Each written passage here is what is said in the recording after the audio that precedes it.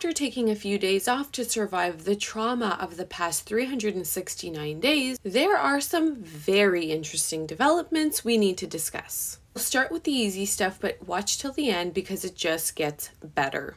As increased cooperation between Russia and Belarus ramps up, some very brave Belarusian partisans took matters, or drones, into their own hands by conducting their own special military operation, but unlike the Russians, this operation was successful. In fact, they were able to blow up a rare Russian plane that experts are actually saying Russia cannot fix. Both Lukashenko and Putin, pictured below, awkwardly walking out of the same men's room, have pooped their pants. And the rest of the world, well, the US is telling China don't even think about arming those terrorists or there will be hell to pay. And Europe, well, they've happily added a 10th package of sanctions on Russia and will continue to do so until Ukraine is liberated. And the UN's chief has once again confirmed that Russian Terrorist Federation has triggered the most massive human violations in recent history. Then kick them out.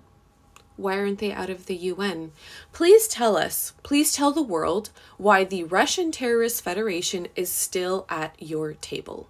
But that's neither here nor there, so let's keep going. Very soon in March, the Commission of Inquiry will present the Council and the world with a very comprehensive report of the war crimes that the RF is committing on a massive scale in Ukraine. And we know this won't be for the faint of heart. This will include using as a weapon of war, genocide on all the levels, including kidnapping Ukrainian children by the thousands. And if you're emotionally ready, you can see documentation of all of this in a new documentary that just came out. It includes interviews with all top Ukrainian officials, the events that followed in the first days of the invasion, the scary reality of deoccupied areas, and much, much more. It is called Rik, Year, and it's on YouTube.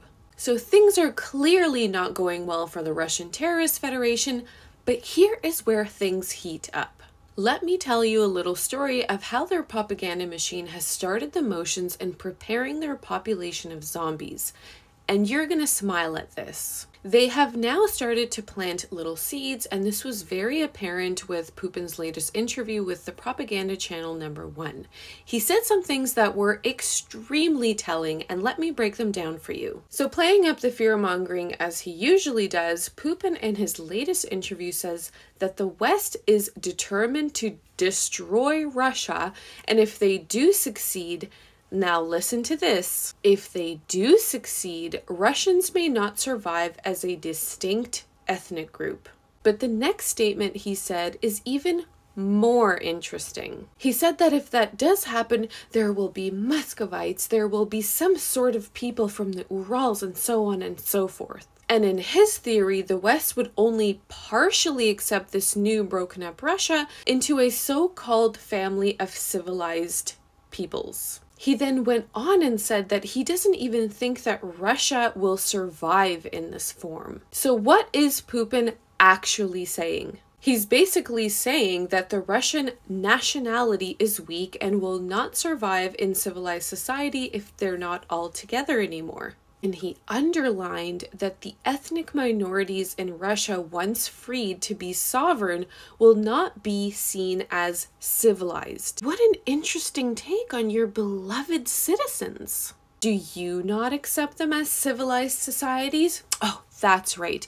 You've been freeing them of their culture and language for decades, and now using them as cannon fodder. But I assure you, they do not share your sentiment. He's also very openly and clearly stating that his Russian brothers and sisters are weak and will not survive on their own without him. Is it because that the Russian identity has been forced on people through colonization in the Soviet Union? And Russian is actually a fake nationality, as you've colonized countries that have their own culture and language.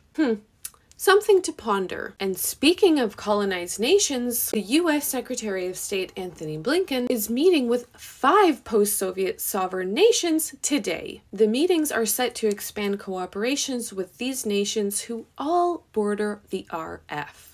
Sounds like perfect timing and an excellent idea to me. Slava Ukraini! Героям слава! Разом до перемоги!